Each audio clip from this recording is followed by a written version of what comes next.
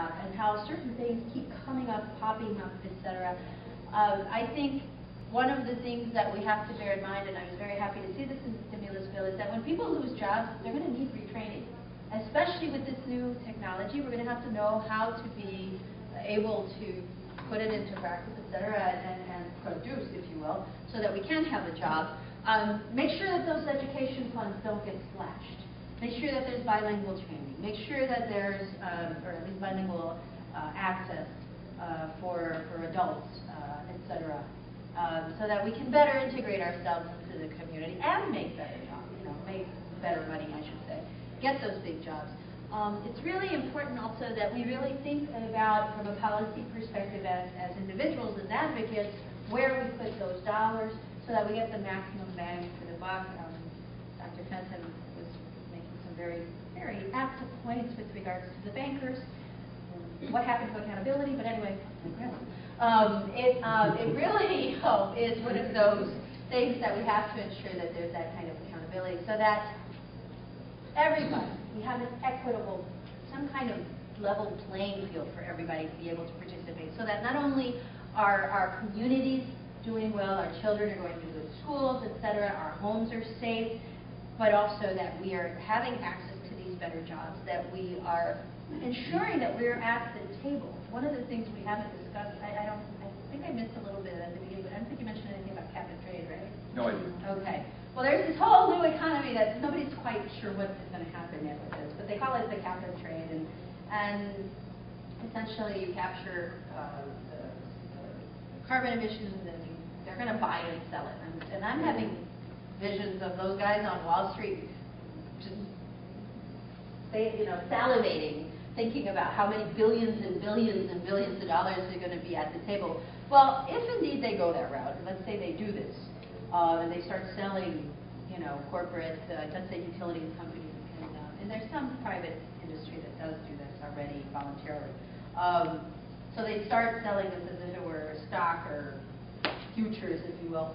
Then that economy, we better make sure that our communities that are exposed in the manner that they are have access to some resources from that big money market that's going to be created to improve the condition of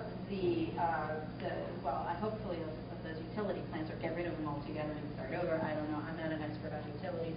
Seems to me that sometimes it's less expensive to totally deconstruct and reconstruct as opposed to trying to tinker.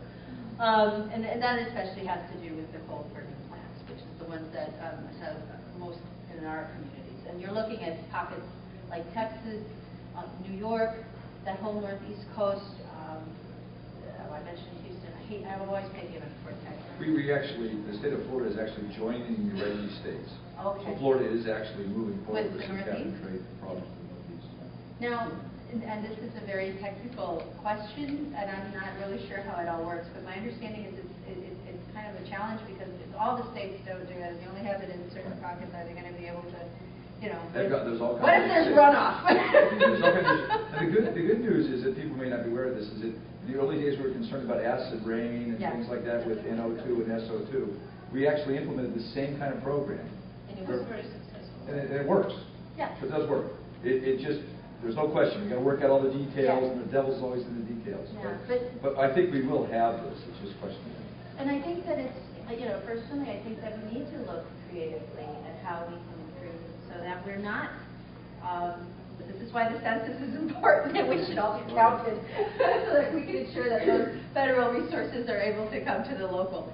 And I won't even get going on the voting.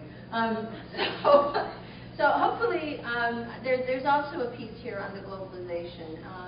I think we also, if we're going to address American manufacturing, we also have to address globalization through trade agreements that create strong middle classes in developing countries so that they can buy our green products, so they too can become part of this green situation and lower climate change problems. I know one thing, I lived in several cities, and they all happen to have really intense pollution challenges, one being Santiago, Chile, and the other being Mexico City.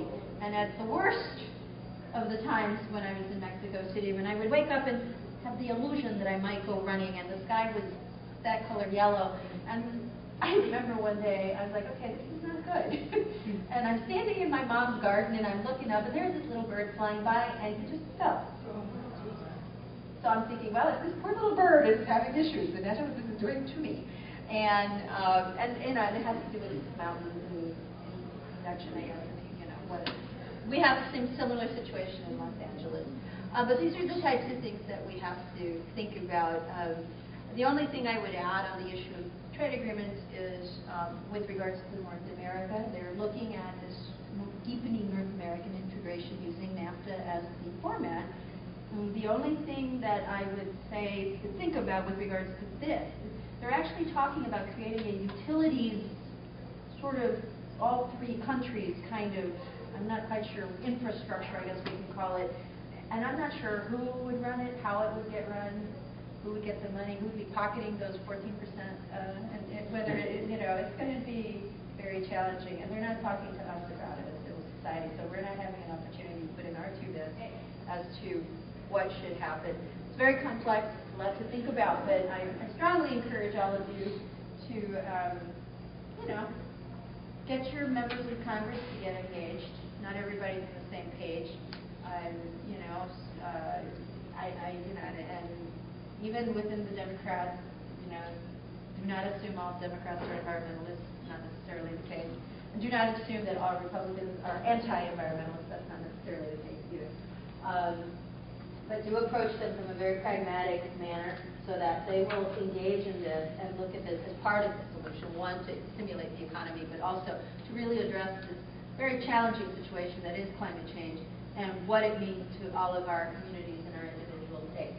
And I think I'll wrap up with that, and those are my references. Thank you.